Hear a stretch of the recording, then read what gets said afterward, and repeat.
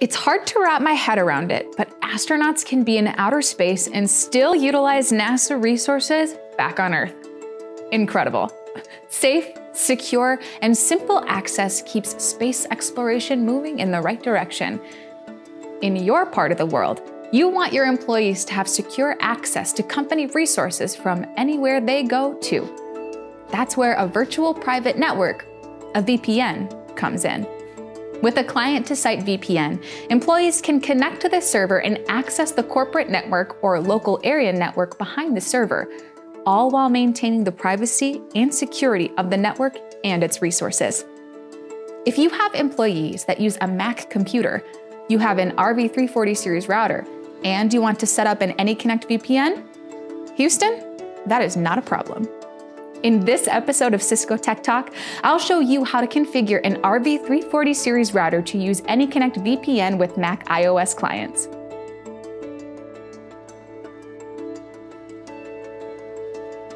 First things first, if you haven't purchased the AnyConnect license or downloaded the AnyConnect client software yet, you will need to do this before following this process. To start configurations, click on VPN, SSL VPN, and then On for the Cisco SSL VPN server. The gateway will be the interface with internet access. In this case, WAN 1. The default gateway port is 8443. I will leave that as the default. Okay, next you'll need to enter a client address pool.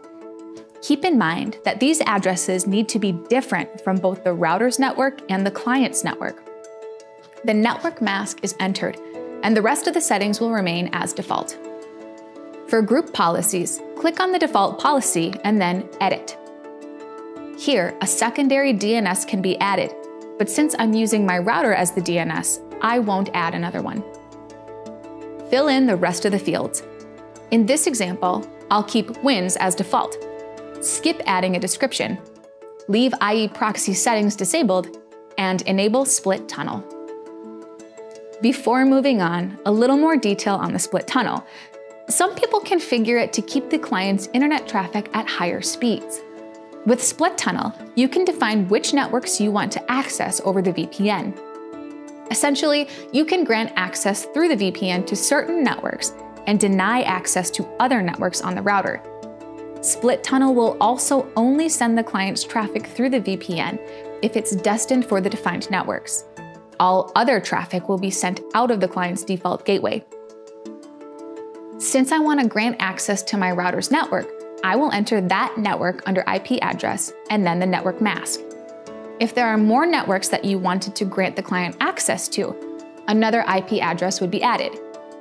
Since there isn't any in my case, I just need to click Apply. Okay, now that part is set. Next, a user group needs to be created. This group will house the user accounts that will have access to the VPN. Here, click Add. Give the group a name and scroll down to SSL VPN. Under Select a Profile, select the SSL VPN default policy. Then click Apply. Now you can see the new group has the SSL VPN policy enabled, and the admin group has access to the SSL VPN. Disable access to the SSL VPN for the admin group. That group won't have access to the VPN. Scroll down to SSL VPN, and under Select a Profile, choose No Policy. All right, now the only group that has access to the VPN is the AnyConnect group. Next, move over to User Accounts. Here is where the user accounts and passwords that connect to the VPN will be created. To do this, click Add, enter a username, the password, and choose the group that was just configured. New usernames and passwords will need to be created for all users that will access the VPN. Click on Apply, and then click the Save icon to save the running configuration to the startup configuration. Great! AnyConnect is now configured on your RV34 series router. Moving right along, it's time for the second section of the configurations, setting up the Mac VPN client. If you do not have a license yet, please call a Cisco authorized partner to purchase one. If you do not have a Cisco partner, see the link in the description. Once you have the AnyConnect license purchased, you can download the Cisco AnyConnect client from Cisco. Agree to the software license agreement and confirm the install. You may get a message like what is shown here, saying the extension was blocked. If so, you will need to edit your system preferences. Click Allow once, and then again for the installation to be complete. Okay, to get everything connected, open the AnyConnect client and enter the router's public address followed by the port number you chose in the RV34x Series router configuration. I left the port at the default of 8443. You can check the port number you configured in the RV34x Series under SSL VPN and Gateway port. Click Connect. You may see an untrusted server message because AnyConnect doesn't recognize the RV34x Series public IP address. Don't worry, the settings can be changed.